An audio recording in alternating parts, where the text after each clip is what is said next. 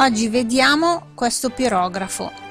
Si tratta di un pirografo di alta qualità, made in Germany, con la centralina per la regolazione della temperatura da 400 a 750 gradi. Queste invece sono le punte di vario tipo. Si possono utilizzare punte tonde, punte ad ago, punte con delle forme tipo questa stellina. Questa è una punta piatta calligrafica,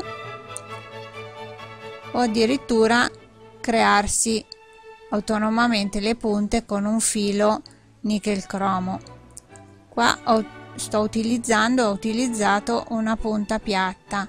Mi serve sia per fare le sfumature che per fare il tratto largo, dipende dalla temperatura che imposto. Vediamo in un angolino. Ecco, in questo caso per un legno così dolce come il compensato su cui sto facendo delle prove, la temperatura è anche troppo elevata perché fa fumo.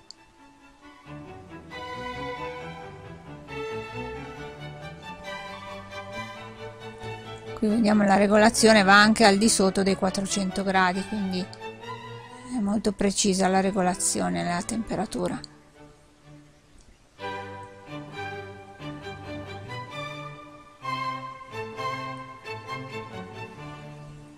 Ecco, qui vediamo come la punta piatta si può usare anche per fare un tratto largo, oppure usata di taglio per fare il tratto sottile.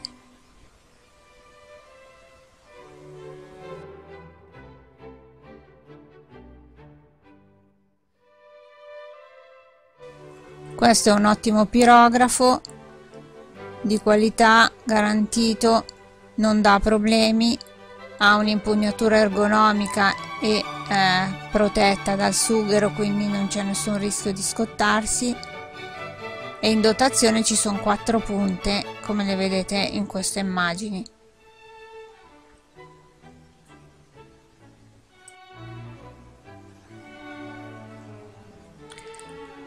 Qui vediamo che stiamo facendo delle prove proprio per vedere, a seconda della temperatura che ho impostato, il tipo di tratto su un legno dolce come il compensato. Già qui la temperatura è stata abbassata rispetto a prima.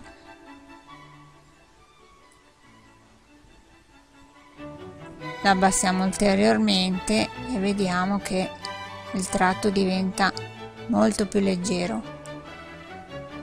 Questo mi serve per fare le sfumature e per dare un colore chiaro all'incisione col pirografo. Questa punta è stata leggermente piegata con una pinza proprio per essere il più comoda possibile.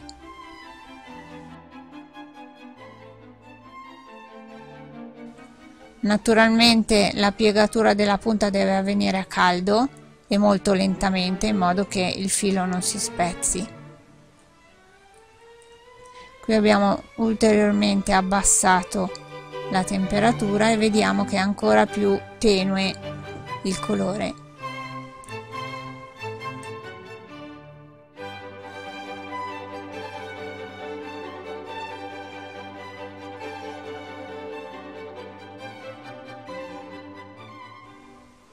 Ecco, qui vediamo, questo è il metodo anche per fare le sfumature, partendo dalla parte più scura e andando verso quella chiara.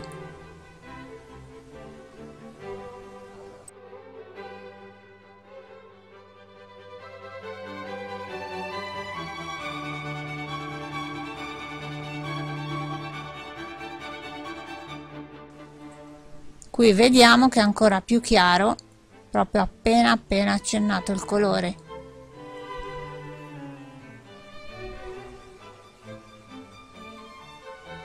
Vi ringrazio per l'attenzione, spero l'abbiate trovato interessante. Ci rivediamo per il prossimo video. Se vi interessano i pirografi li trovate sul nostro sito elettronicadidattica.com. Continuate a seguirci iscrivendovi al nostro canale YouTube Elettronica Didattica. Grazie a tutti, alla prossima, ciao ciao!